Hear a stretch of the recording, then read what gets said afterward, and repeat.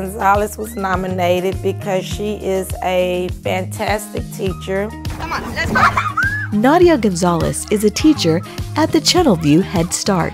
Come on. It never crossed her mind she would one day be a pre-K teacher. I was working in Mexico. I was a secretary, and then I moved with my brother here. That big move came with big dreams. My idea was to study cosmetology. So she took the steps towards becoming a cosmetologist. I decided to study English.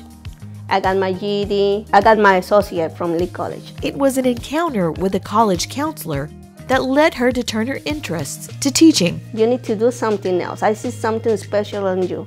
I don't know why, but you need to be a teacher. I believe working with children is her call. She's an achiever. She goes over and beyond what she's supposed to do in her classroom. She's very nurturing and caring. Nadia is a longtime supporter of Head Start.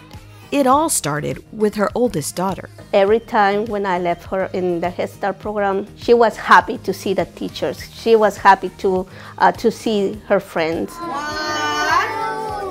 After seeing how the Head Start program helped her own daughter, she now helps students to have the same success. Currently, we are using an assessment process where we get the children data, being able to have a data wall to monitor and progress the children and see it. When that was first introduced, I think that was something that Ms. Gonzalez was like, oh yes, I can use that. That motivated me to encourage my kids to learn, to practice. Right now, it changed. The apples move because they are learning a lot. A classroom full of learning and fun, but with love, all to prepare these children for their next steps.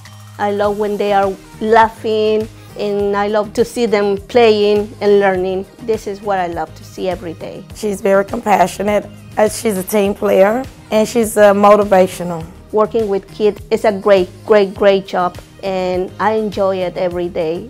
I think this is a great place. Working for HCDE is a very great opportunity. Good job, very good, Jimena. It was a great honor.